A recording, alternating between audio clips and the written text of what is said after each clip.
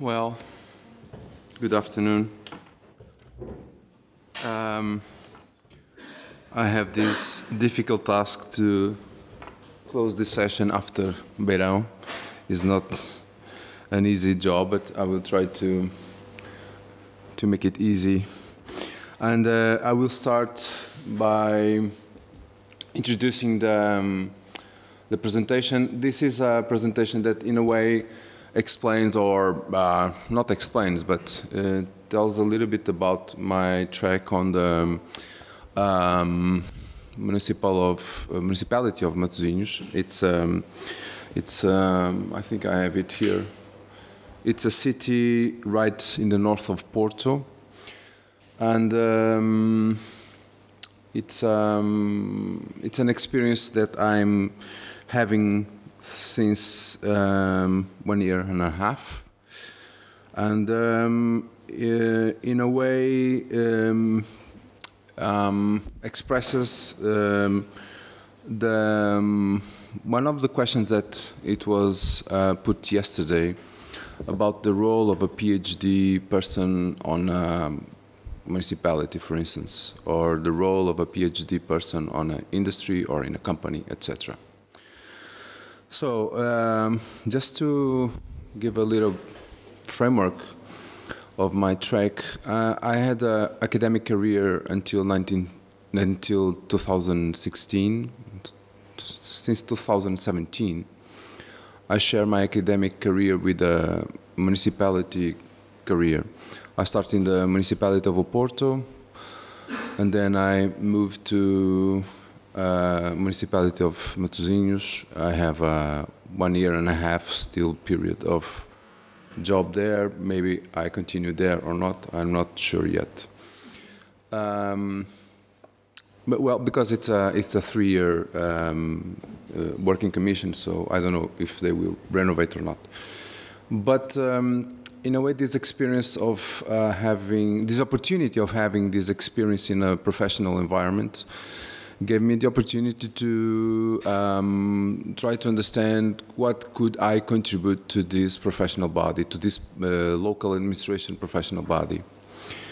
And as you can imagine, I'm not dealing. My team is. They are not researchers. They are not professors. They are not. They are technicians. They are architects. I have an economist. I had a civil engineer. I have a landscape architect. I have informatic people. I don't have any other PhD on my team. But I thought that this was an opportunity for me to bring something that it was from my past and still present, and try to understand how could I introduce this, some of these formal methods within the planning division.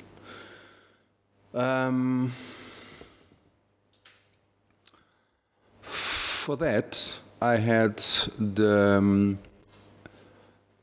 lucky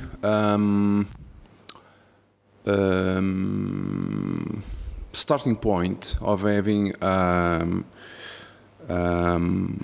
a chief, my director, who gave me the space and the conditions to introduce some of these things. And the first challenge he gave to me was, well, you have a planning division to lead. Tell me what you want to do about it. These are my goals. These are my perspectives on the things that I would like to achieve within the department. So let me know about your ideas regarding what you can bring to us. And my first step was to organize the division in terms of how data and digital tools and technological development could be framed within the work that my team already did before I arrived 1 year and a half ago. I have mostly the same team, maybe 2 or 3 new people, But they are doing new things, and they are experimenting, and they are trying, exploring new approaches, new tools, and in a way trying to understand how they can improve their own work, and by doing that, the work of the division or the planning division, using some of these approaches. Regarding this challenge that I had, the idea is not only to improve the work within the division, but also to better support the decision of the political executive, and most of all, to short and to boost the dialogue between the municipality and the people living and working in Matosinhos. And this is a little bit of the narrative that I have for you today in this presentation. Regarding that scheme that you have there, the DPU is the urban planning division, where I'm focused on. And when I started, my director told me that one of his goals was to, within the division, have two sections. One would be a kind of a laboratory of planning, and the other one was a kind of an observatory of the municipality. The observatory of the municipality is something that we need to assess the master plan of the Matosinhos, that every 2 years we have to report to the governmental authority, territorial government authority, regarding the way the master plan is evolving or not. So this idea of the observatory is to systemize and to structure data and information that then will feed those kind of those reports. And the laboratory was the lab was is the framework for this sort of explorations that we will see through the presentation. And we are articulated with the mobility division, that's the DMT, and with the GIS services that we have in the division and in the specific department within the municipality. So it was this kind of triangulation between all of these goals and challenges and opportunities that I tried to assemble this very dynamic and very flexible and non-linear organization of the division. One of the things that was already going on division before I arrived was the GIS approach, of course, because the master plan of Matosinhos was revisited in 2019, and they used a lot of GIS based approaches to do that. So in terms of GIS, I didn't brought anything particularly new, because they already did it. The thing that what I introduced there was the articulation of GIS and data from their own experience with other tools that we could start to correlate. So regarding the GIS, I also in a way told the team to invert the way GIS was considered, not as the end point of the planning process, but the starting point of the planning process. And this means that we use data to do that. This means that we don't design the project in a sheet, and then someone put the plan that was designed in the sheet in the GIS workflow. The challenge was, no, let's start to think about the planning process from as a starting point, having as a starting point the data and the GIS process. So This was useful for the revision of the master plan, where I wasn't part of the team, but later on to start to use some information, some data gathered to do that with some further steps that I will show you next. In terms of the GIS starting point, some of the new territorial law, the Portuguese new territorial law was already here. For instance, the need to not to expand urban land. The new territorial law in Portugal says that we need to consolidate and fill the gaps that we have within the urban tissue and not to promote new urban areas, for instance. So issues like these were translated and expressed in these kind of maps using GIS to express and to translate existing situation and future situation.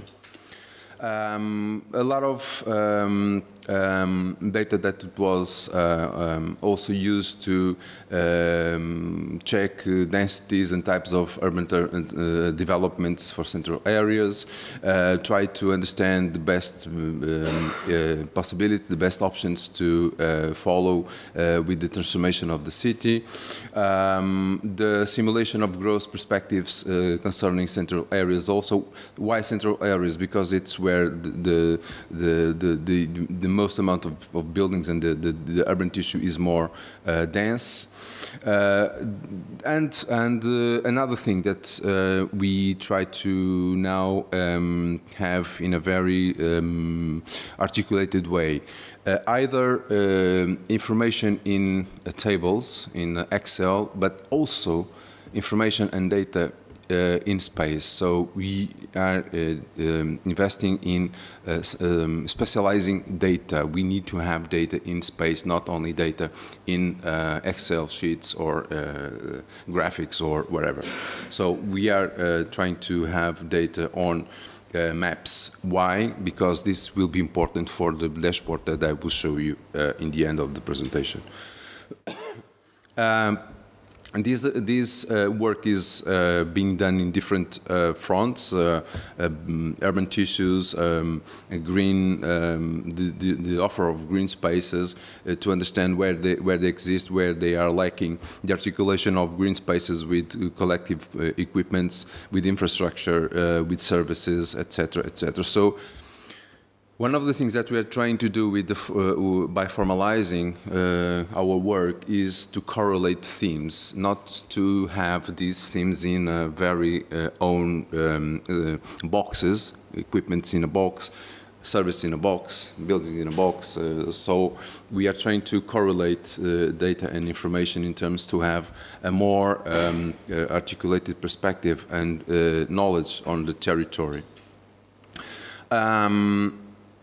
Then I introduce space syntax in the division. One of the work that we are doing is to, in articulation with the urban management, is to measuring all the building permits, the rehabilitation permits, the refurbishment permits, the demolishing permits that people are asking to the municipality. So we allocate all of those permits to a specific space where it is happening, because we have an address for each of those permits, and try to understand for each street the dynamics that is occurring in that street. If it is a rehabilitation dynamic, if it is a new building dynamic, if it is a demolishing dynamic, what kind of urban dynamic is occurring for each street. And then we are articulating that with configurational readings, because, for instance, it is interesting to understand if new buildings dynamics is occurring in a street with high levels of integration or connectivity choice or whatever. So this is a comparative study that we are doing between what we are gathering the data that we are gathering from urban management division. That is not the planning division; it's the division where people goes to deliver the project to be approved and to have the permits. and we are working with them in order to systemize and gather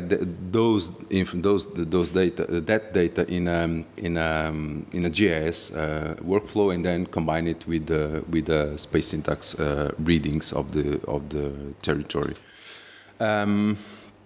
The other perspective that we are also developing is these buffer maps with data and GIS regarding new, for instance, new lines for Metrobus that we are thinking about, or metro stations, for instance, or metro lines, for instance, also, to understand the variation of population that will be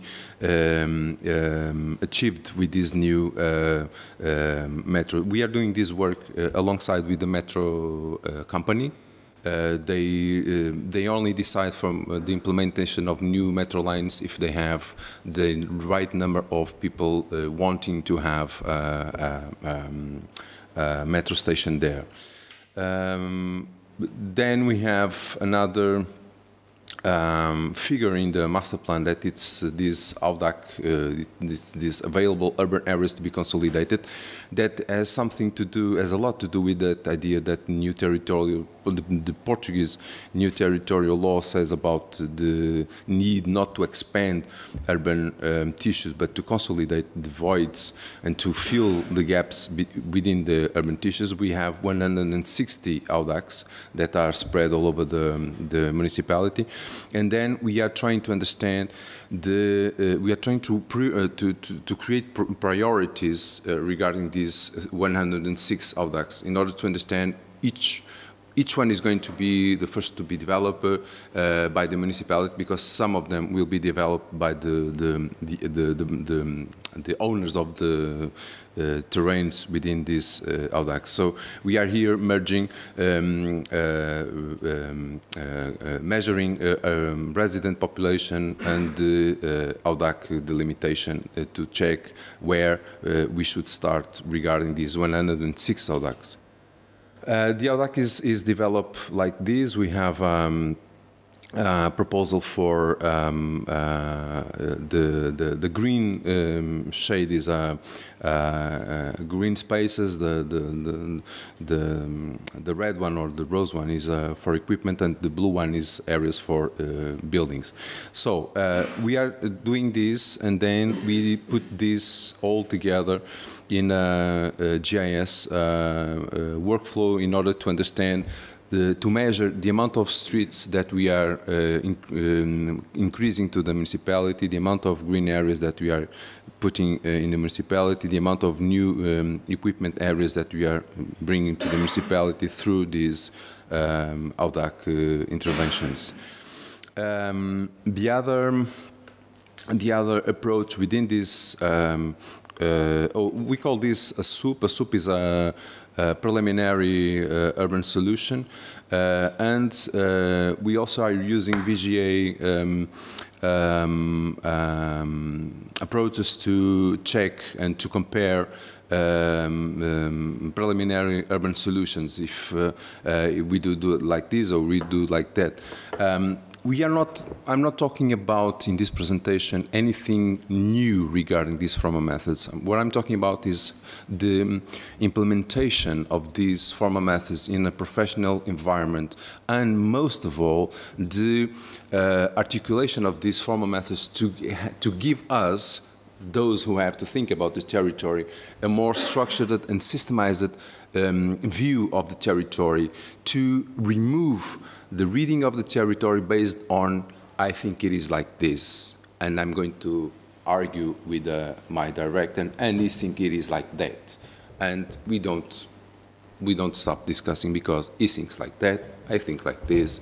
So what we are trying to do is to discuss the territory based on facts, based on indicators, based on things that we can demonstrate, that we can put explicitly on the top of the table, and then go to the Lady Mayor and say, look, this is like this, the scenarios are like this now.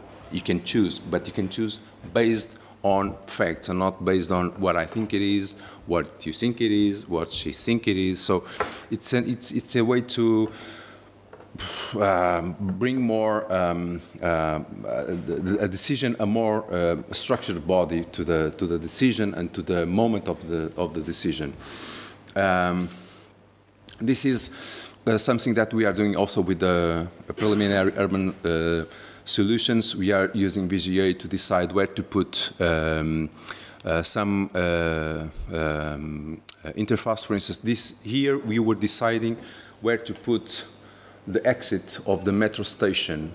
This is a new plan that we are doing. All of this is a new plan with a huge park, with the water, with equipment, and we have a metro line here. And the Porto Metro company suggests to put a metro tunnel here, and we use VGA to understand the effect of the entrance because the metro is on surface and then it enters in the tunnel here and goes out here.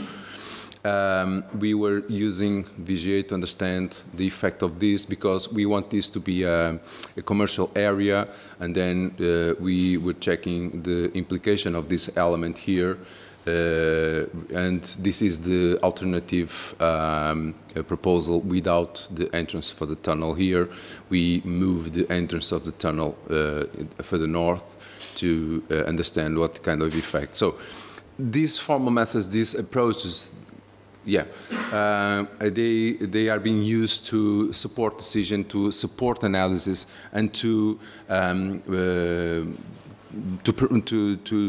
allow the political executive body to have more informed decisions. So this is the same, the other sort of analysis with VGA, with visibility and flows dynamics. We are also comparing the work that we are doing in GIS regarding AUDAX with the green spaces availability and try to understand, because in AUDAX the owners of the terrains within the AUDAX, they by law, by plan regulation, they should give to the municipality part of the terrain to green areas and to equipment. So it is for us to decide what is going to be used for green areas and for equipment from those parts of the terrain that we are going to have for the municipality.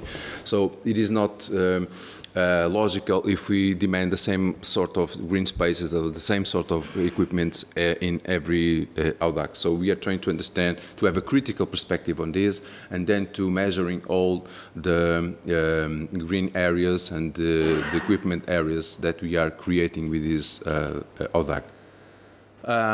This is also the relationship between another space index approach with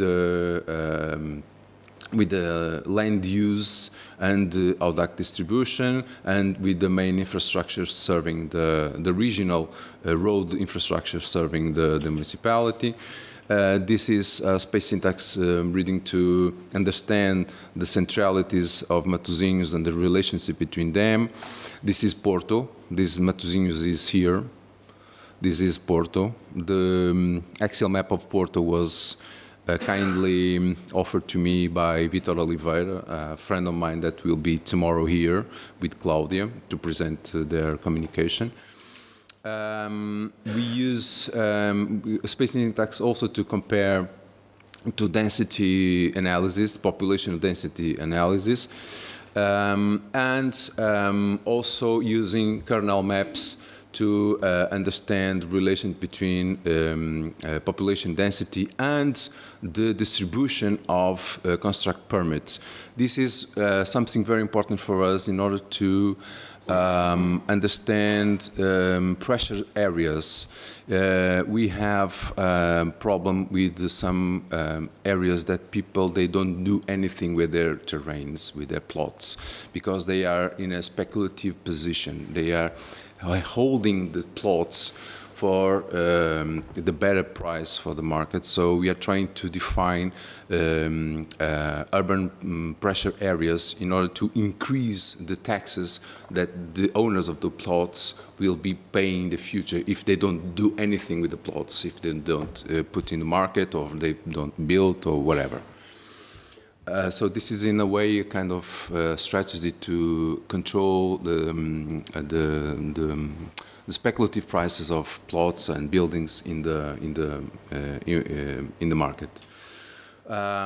This is a relation between using data GIS kernel maps and building density in the municipality, the distribution of the AUDAX, and the transportation offer in the municipality. And one of the results that we are getting from this analysis is that the municipality has a relatively asymmetric organization. The southern part of the municipality is much more infrastructure and equipped, and the north part, because it's a more rural one, is not that developed yet.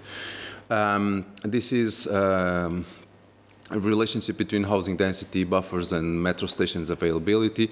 You can see here that the metro stations are in the southern part of the territory, not in the north. That's why we are thinking about a metro bus to extend the public transport to the north. And all of this is being prepared, sorry, to be available for be publicly available in this geo portal of the city that is already online, and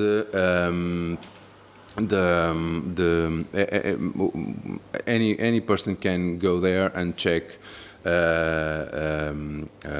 one of these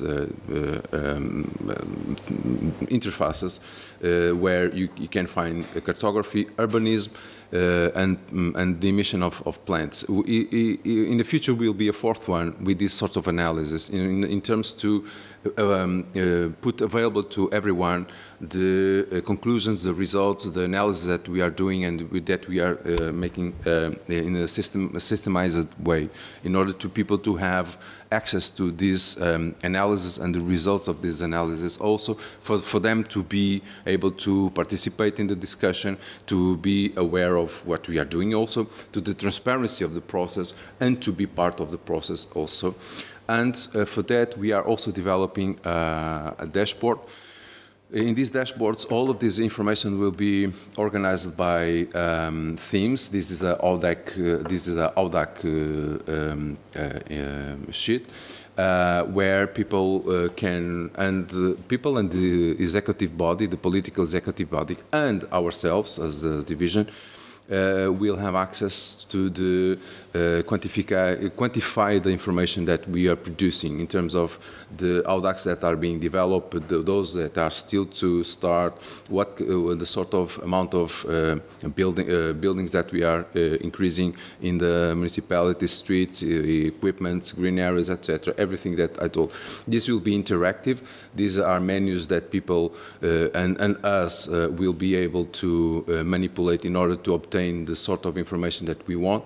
Not all the information that will be available for us will be available for the public. We will try to understand what sort of information we can put publicly, because there are information that we cannot put in public due to different reasons.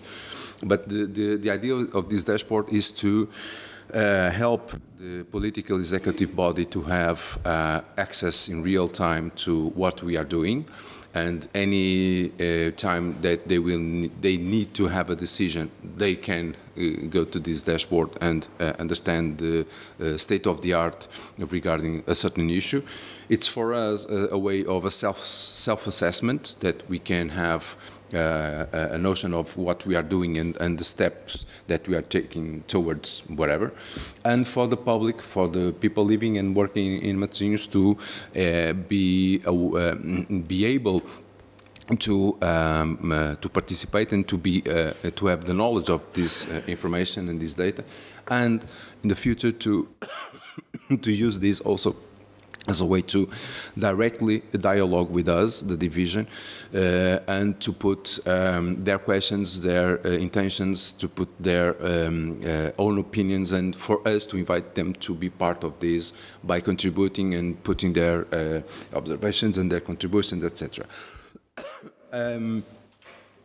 Regarding, and just to close, regarding if, next formal challenges on the agenda, I would like to go on these 7 tracks.